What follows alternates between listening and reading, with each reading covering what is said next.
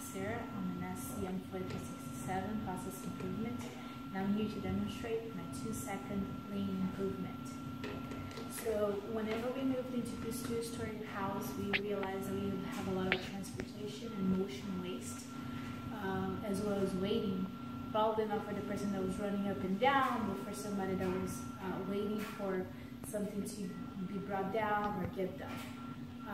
Whenever we got in our son and we set up his playroom downstairs, we realized that I would need every morning to bring his diapers down, or the amount of diapers I thought I would need for the day, and a box of wipes. And that right there was motion waste. If I ever forgot to do that, I would have to run up the stairs and grab whatever I thought I needed, and meanwhile he would either be in his soiled diapers, or I would have to carry a 27-pound baby up and down the stairs. If it was the case that I left him, he would be unattended for about 30 seconds. Another option I had was to actually get into his diaper bag, which was a problem because if we ever needed to leave in a hurry, the diaper bag itself wouldn't be ready, and that would be a waste of time just trying to get ready and leave, where I would be out in the street and realize we didn't really have something I had just to change that one diaper at home. So what we did was we had this diaper changing station in his room that was really being unused. What we did, we brought it down.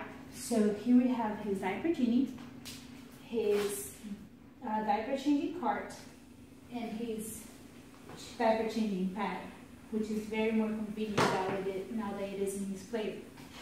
In his diaper changing cart, I basically kept butt ointment, wipes, and the amount of diapers I might need for the day, as well as extra ointments in case he has a severe rash, hand sanitizer, mosquito repellent, and sunblock.